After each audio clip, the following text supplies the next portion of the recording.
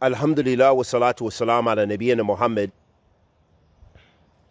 wa ala alihi wa sahbihi wa sallam. Amma ba'da, habati fillah.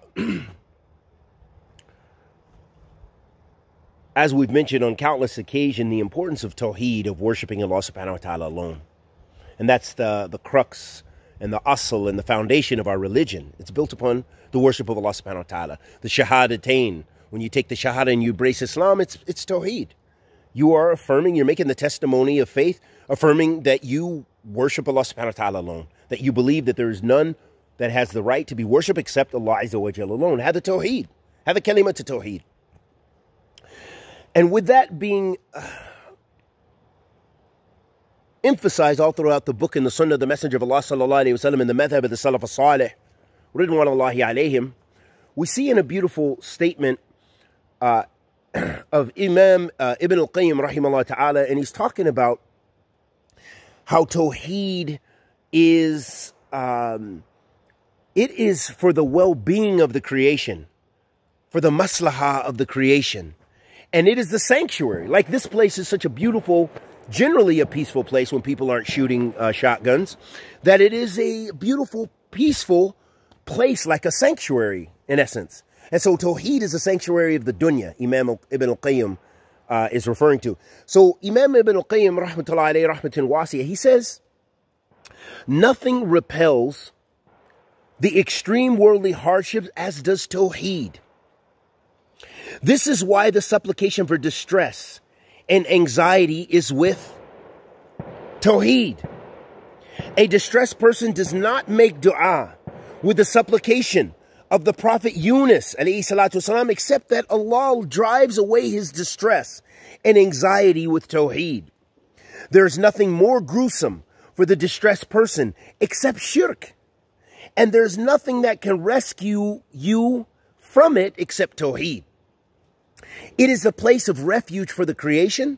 It is shelter. It's a fortress, and it's the meaning of seeking aid. So if you want to seek assistance, as the Prophet ﷺ said, if you seek help and a support, seek it from Allah. If you seek help, seek it from Allah.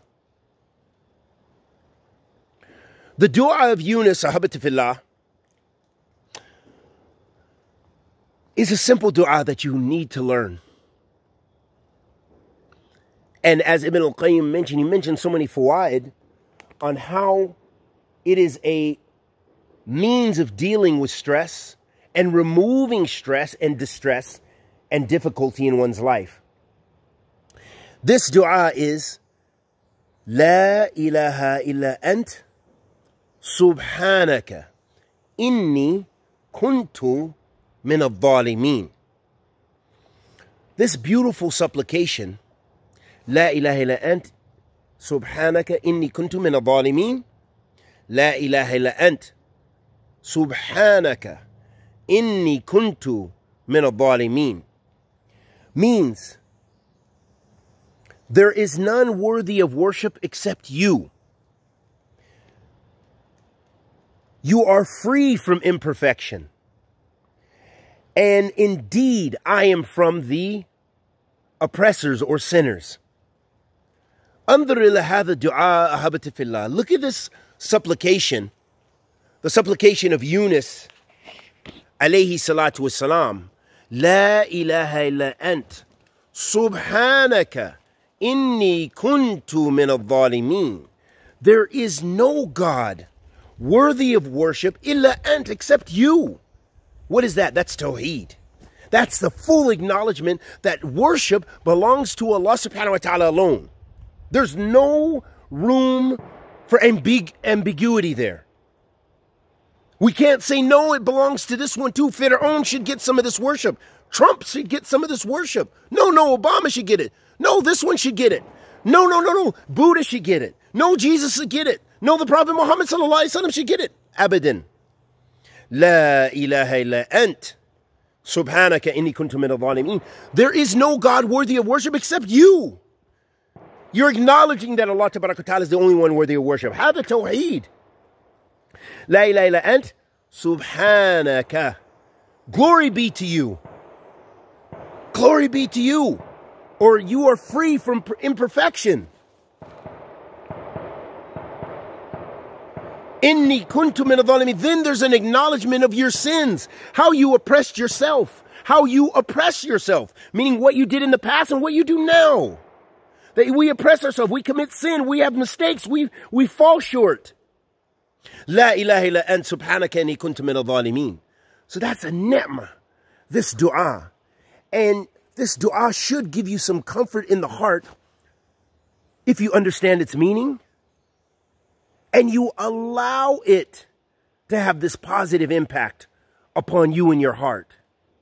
And you rest assured, strong on Tawheedillah,